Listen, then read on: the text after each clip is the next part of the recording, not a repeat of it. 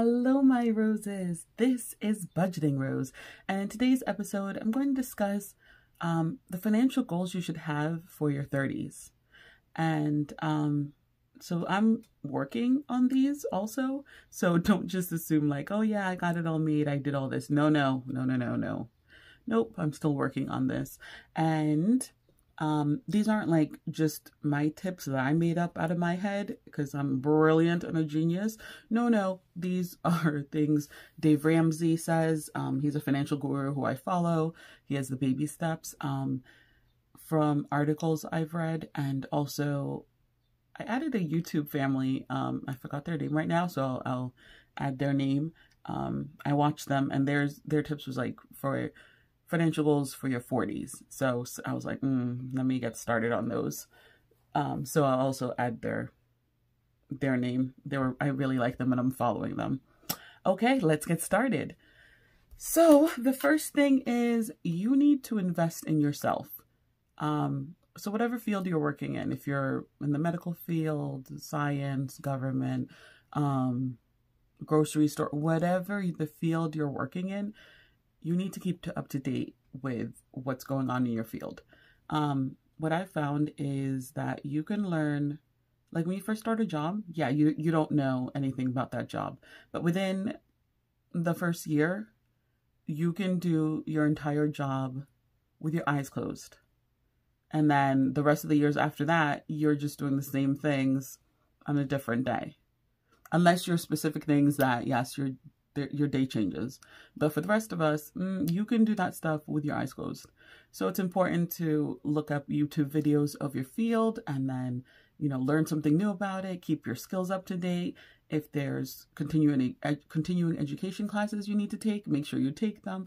If there's like amazing people in your field that are doing things, follow them, read, just keep up to date so that if and ever you need to leave this job, you have skills for the next position.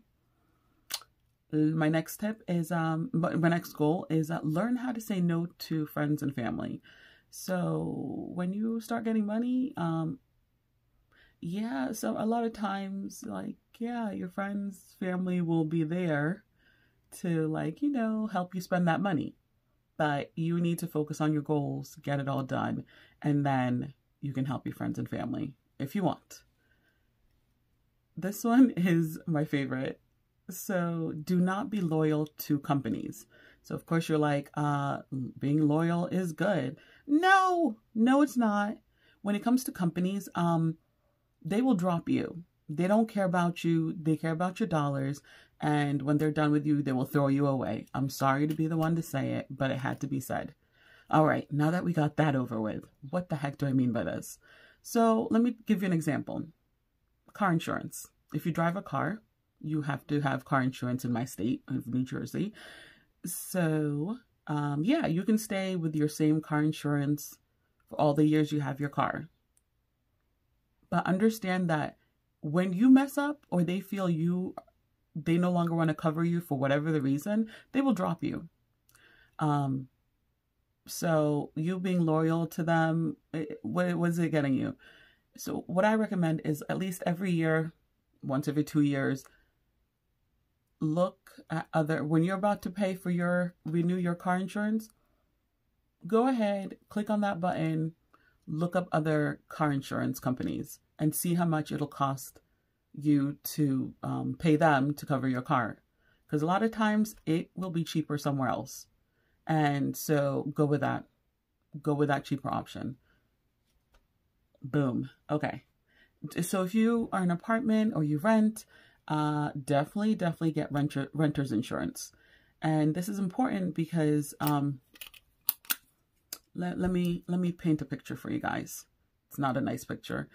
So you are in your apartment, everything's great, you have cute stuff, you have your computer, your laptop, your clothes, your camera equipment, whatever else, those kind of things.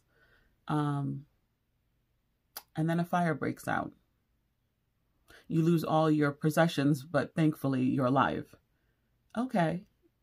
So the landlord who owns that house, they have homeowner's insurance. So eventually they'll get either they'll get a check for, oh my God, sorry you lost your house. Here's a check to rebuild, buy another one, whatever. And you will have nothing, no check, you won't have no house, you just nothing. But with renter's insurance, if that happens and you qualified, because you know, they make their own conclusions, you would get a check to help you pay, you know, buy the stuff again. And it's not crazy expensive. It's really not. So I never used to do it, but now, yeah, I have renter's insurance. Ugh, big one. Pay off your student loans.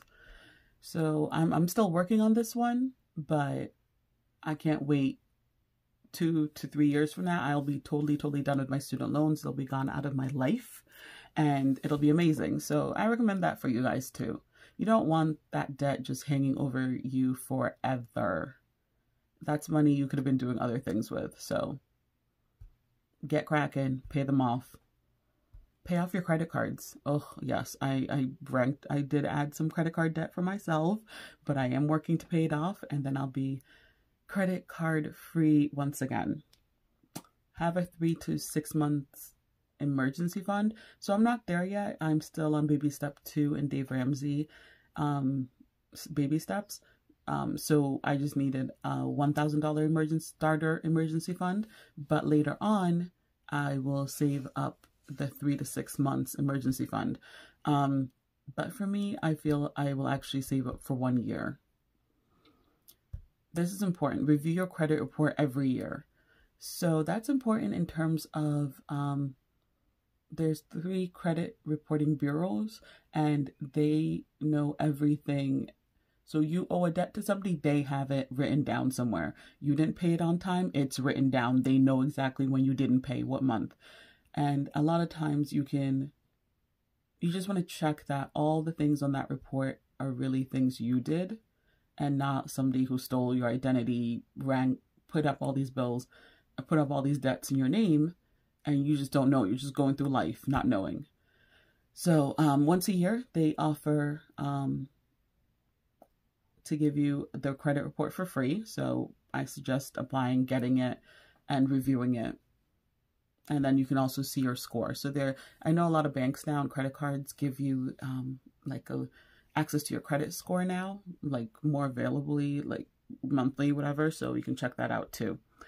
Make a will. So you're like, I don't own anything besides debt, but make a will. It's just better. You're making a plan for what happens after you die to your stuff. Save for what you want.